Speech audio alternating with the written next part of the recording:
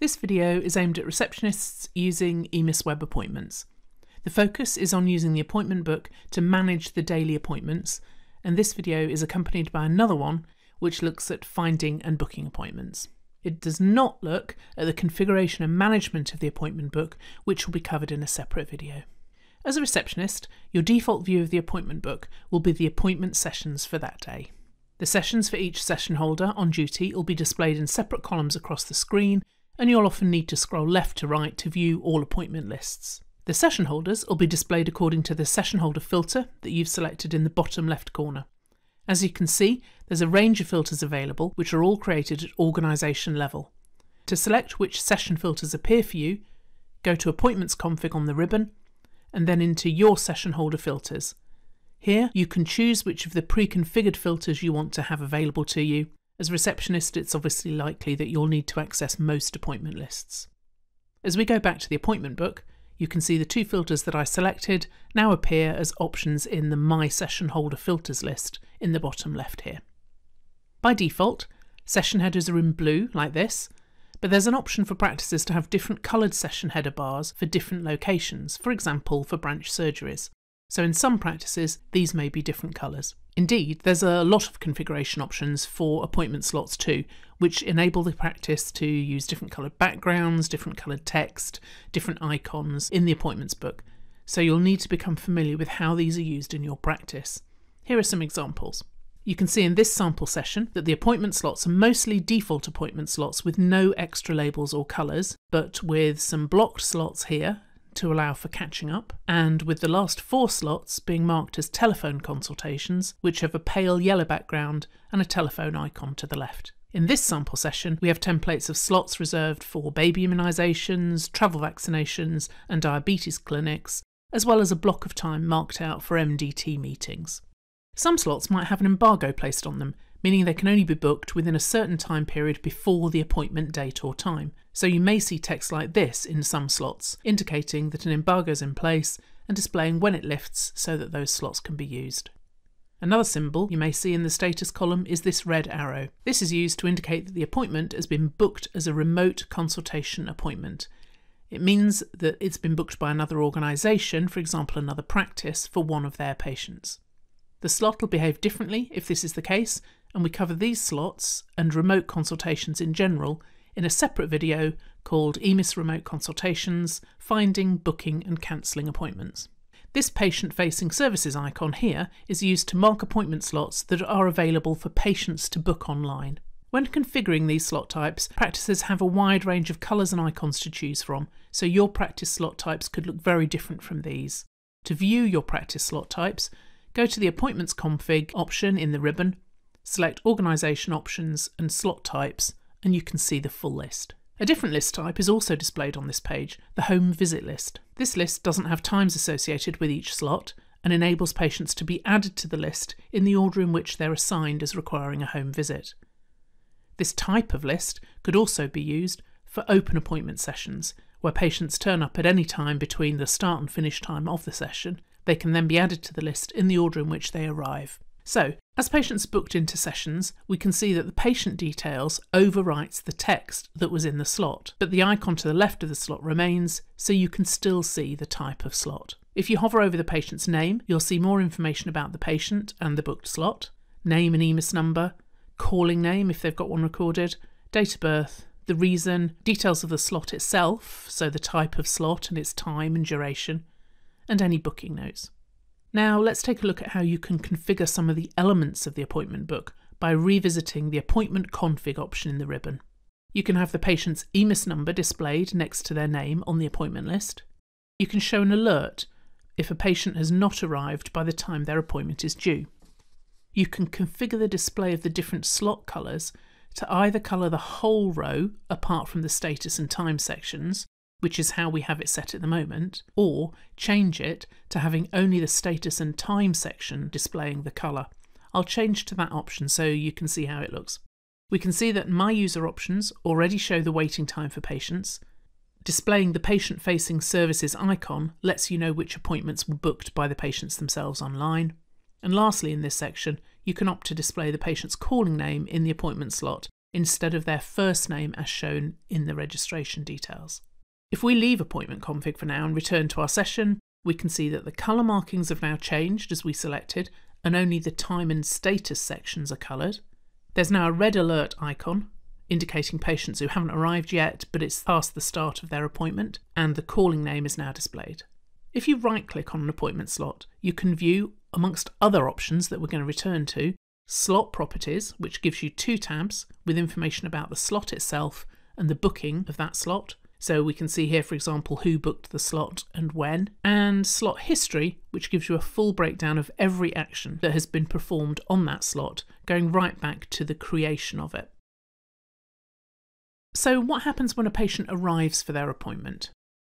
If you have patient arrival technology at your practice, the patient may record themselves as having arrived, or they may still come to reception. To manually record that a patient's arrived, you highlight their appointment slot and either press A on the keyboard or right-click on the slot, select Change Slot Status and then select A for Arrived. Obviously, the keyboard option is quicker.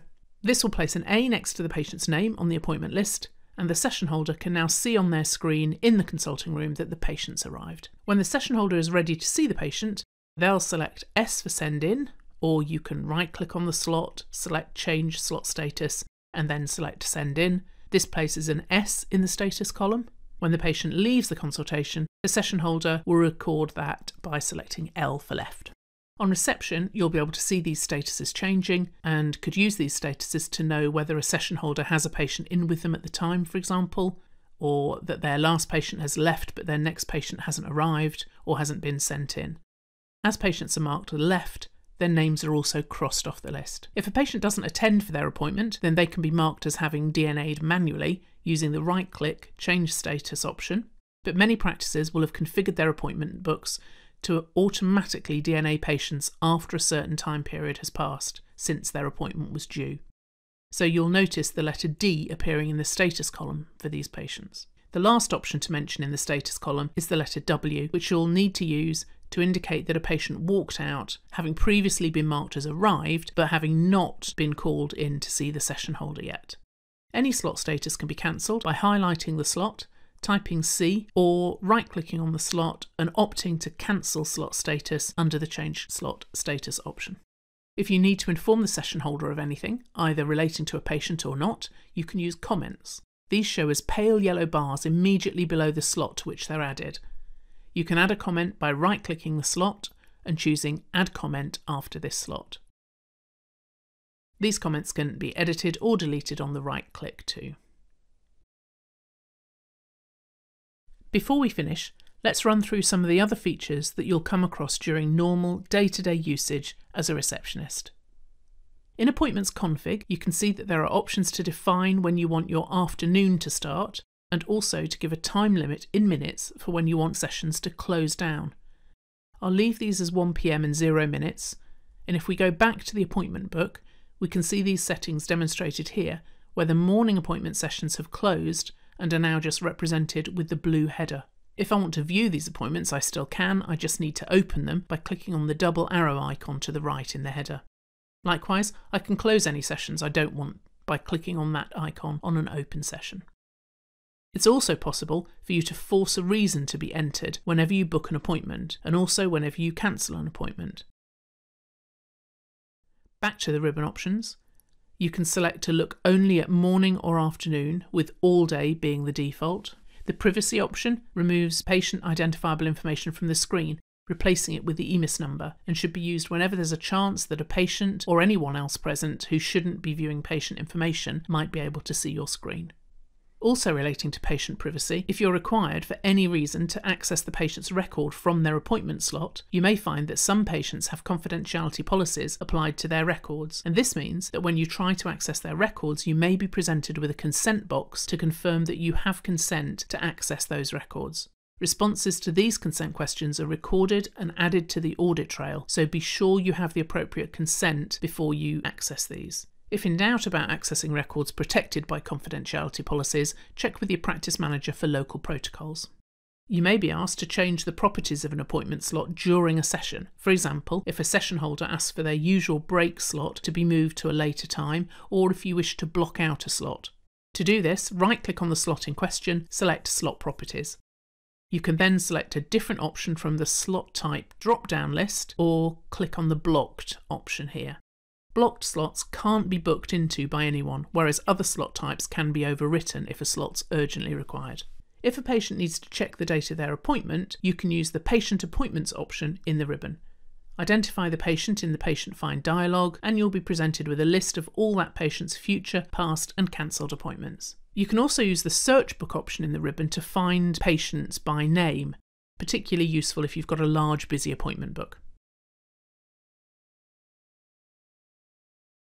If your role includes printing out appointment lists for business continuity, for example, or for visits, there are two useful options. You can use the Print option in the ribbon, which will give you the options to select a date or date range and times, so the Print option is not just limited to today's appointments. Specify which session holders to include. This defaults to all, but you can select individual session holders using this spyglass. Include patient details on your list. Print assigned lists, which relates to a separate function called scheduled appointments, which we're not covering in this video. Or to print out an individual session list, you can right-click on the session header and choose Print Session, which gives you the option to include patient details or not. The printout's a simple table which includes the slot time, patient's name, reason and any booking notes. If you opt to include patient details, you'll get the date of birth and contact numbers for the patient as well. Finally, if you need to cancel a session, you have various options to choose from.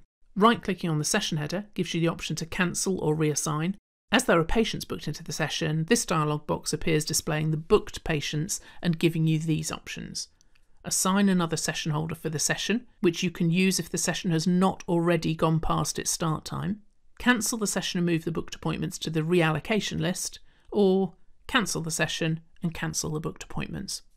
Opting to move the patients to a reallocation list creates a special list of these patients, which can then be viewed by selecting the reallocation list option from the ribbon.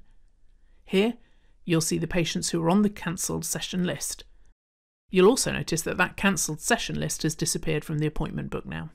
You can view information about the original appointment and the activity for the reallocation slot by right-clicking and viewing Slot Properties and Slot History.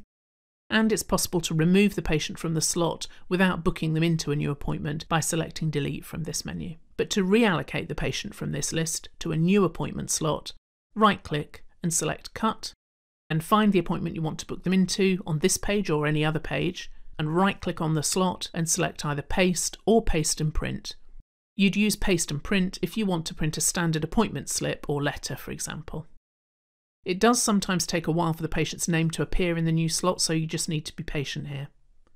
The patient's now been removed from the reallocation list.